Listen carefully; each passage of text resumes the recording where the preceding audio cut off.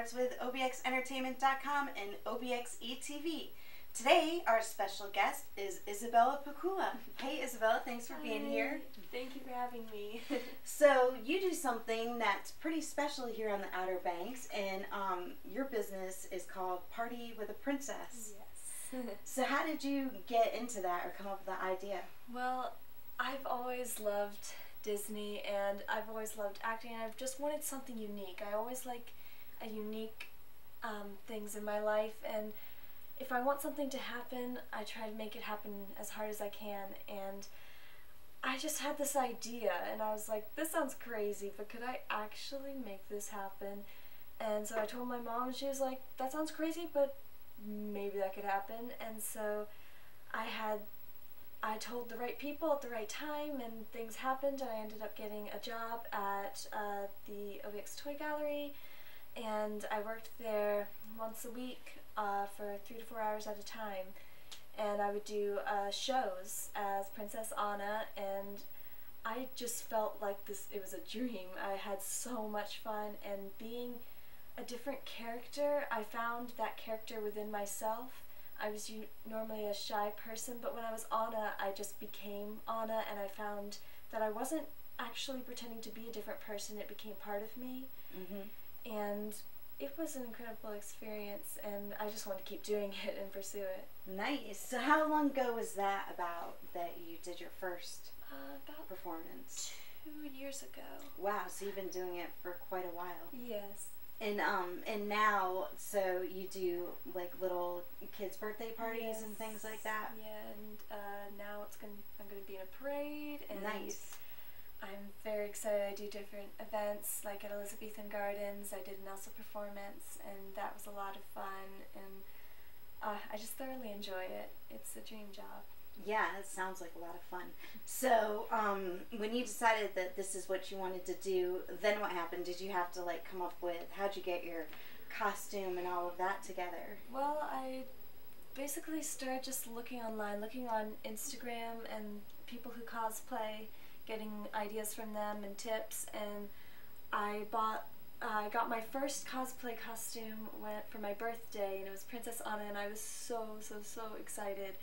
And I had my seamstress take it in and do readjustments, and just kind of created it and made it my own. And I don't really even remember exactly how it happened. It happened so suddenly. They just offered me a job, and I was like, okay, they're trusting me with this.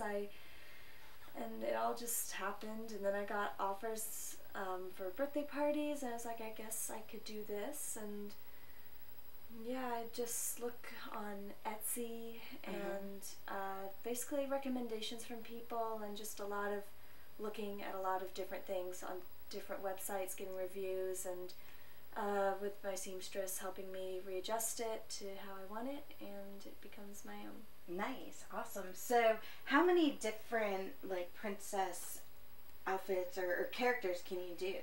Well, as of now, I'm doing Anna, Elsa, which are the most popular right now, and I have Ariel and Rapunzel, and also Anna in her coronation gown. So I want to get more characters out, but first I just need to work with what I have and get the money and the resources to get some more costumes. Right, because yeah, I can imagine those costumes probably get pretty expensive. They get pretty expensive. yeah, and you have the wigs and stuff too that go with it. The wigs.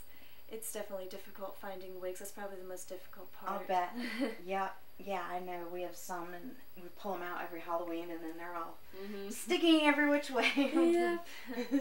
So, what happens if somebody, say, for example, just books you for their little girl's birthday party? Like, what happens? Well, they book a party package, which is now $200, and it includes the princess of their choice, and I go to their house, and I give big warm hugs, and I read them a story, an interactive story, which gets the kids involved. I sing 3 songs, sometimes 4, depending on the crowd. Right. And I'll do those kind of spaced between some free time and getting to know the kids.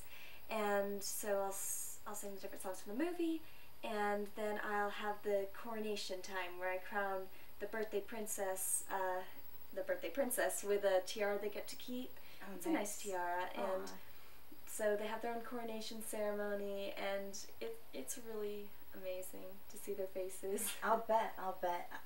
So, and I think I'd heard you have like some like backdrops you bring for photos and stuff. Yes, I have a big ice castle that I bring, and then I have a big Sven and Olaf, and it's good for backgrounds for pictures, and it adds something to the party. Nice. So about how long does it take you to get ready for the party? Well, usually I have to it's on Sundays most of the time. It happens to land on Sundays. So I just wake up, and it's usually I don't get to sleep in as long as I want to, right. But because I have to have at least 2 hours set aside. Wow.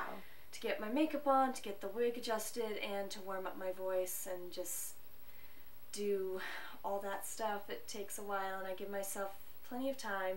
Yeah.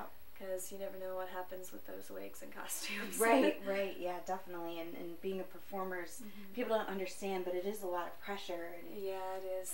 Yeah, especially when it's little girl's birthday party. Yeah, it can depend on the location. You just kind of have to conform to where you're performing. Right. And it can be really different each time. Yep. I'm sure none are ever the same. So do you have a limit, like, on how many kids are at the party, or there's no limit? Not really a limit. I just try to include all of them, and especially the birthday princess gets the special treatment. Right. But I try to include all the ages, whether they're even the teenagers. A lot of teenagers will want to take selfies with me, yeah. And it can be fun including them as well. Yeah, definitely. So that's fun for all ages. Yeah.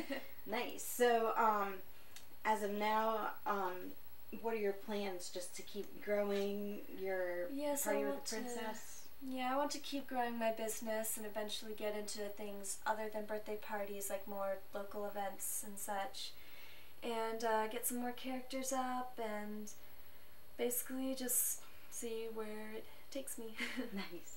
So, if somebody wants to get a hold of you, I know we're going to have something on our website where they can like link to you, but what's the best way for people to find you?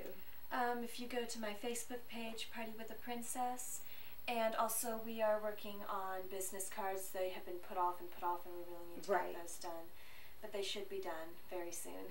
And about how far in advance would you say people should book you? Well, people have booked me a week and a half in advance, sometimes a week. I would prefer, a week or two before.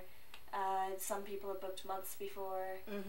So I see what I can do and get around their schedules and our schedules and book a party. So do you pretty much do like one party a day, or do you think you could do like more than one?